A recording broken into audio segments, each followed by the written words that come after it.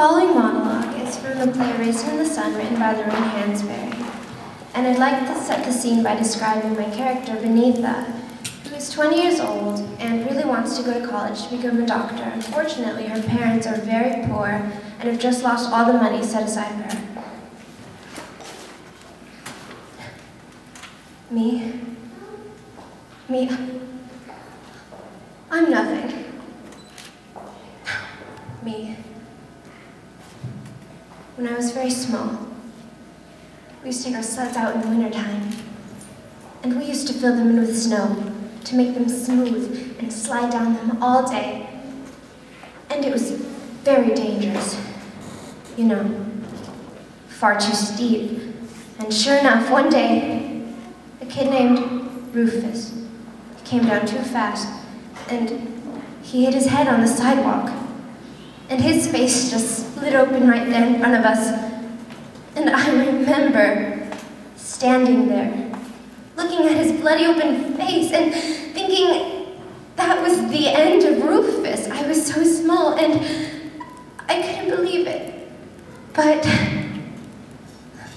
this is what comes next. The ambulance came, and they took him to the hospital, and they fixed the broken bones, and they sewed it all up. And the next time I saw Rufus, he just had this little line down the middle of his face. I never got over that. That is what one person could do for another. Fix him up, sew up the problem, and make him all right again. That was the most marvelous thing in the world to me. And I wanted to do that. I always thought it was the one concrete thing in the world that a human being could do for another. Fix him up, sew up the problem, and make him whole again. And that is why I wanted to cure.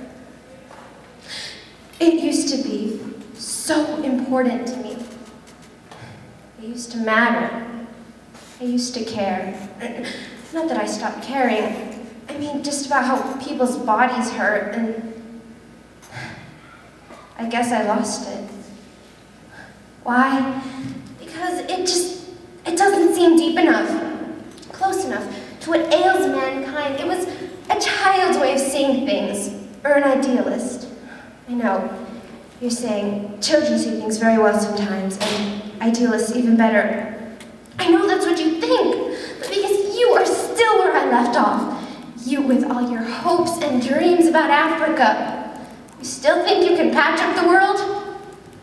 You can cure the great sore of colonialism with the penicillin of independence?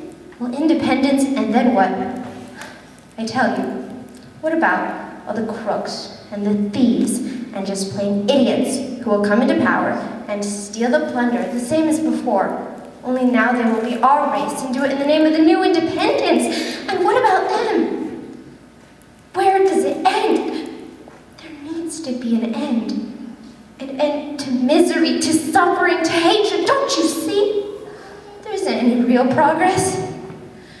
There's only one large circle that we all march in, around and around, each of us, with our own little image in front of us, our own little mirage of what we think could be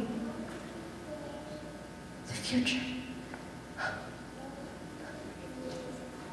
I'm going to do it. I will become a doctor one day.